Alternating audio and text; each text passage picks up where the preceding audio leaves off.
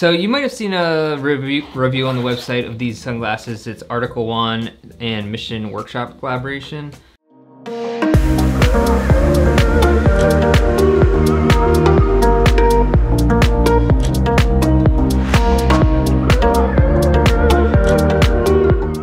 I've been wearing them all the time. I think in the original review I said they wouldn't be great for running.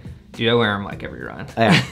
I actually think these are fantastic. I love the quality of the Article 1 glasses. I am on the fence right now. I'm probably gonna buy a pair for my prescription lenses. Oh, nice. Because it's just the quality of the lenses, the quality of the materials in the they're made in, glasses. like everything's made in Italy. Designed in Detroit. Designed in Detroit. So it's for sure, and it's like a small family in a tiny village that makes everything. So it's kind of cool. I'm picturing the Smurfs right now, but it's probably not them. Are they Italian? They could be. I'd never heard, you know, you could just put dub in Italian. Papa. Yeah. Papa Smurf. I'm gonna try an Italian accent. Yeah. Okay. They have adjustable nose, what do you call these things?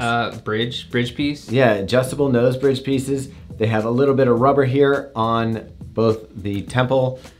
What do you call, like I know nothing about the anatomy of a sunglasses. They just call it the tips, the arm tips or whatever. Yeah. You have that flex hinge. Ear tips. So all in all, really nice. I think they look nice. It's a little bit of a different look with the squared off kind of angle than you used to see. It's like a cool take on the aviator. Like it is. And we also have, this is our second pair of Article 1 sunglasses. Right. They did a Ciele collaboration. This is the Mission collaboration. This lanyard or whatever came with the Ciele one, so I was kind of just swapped it over. Both these sunglasses, you know, I love my Gooders for the fact that I can throw them in a bag. I can, when I'm racing, I don't worry about them. Like if I lose them. If you get hammered, drunk, which has happened to all of us, and you just are like, ugh. And you leave them someplace.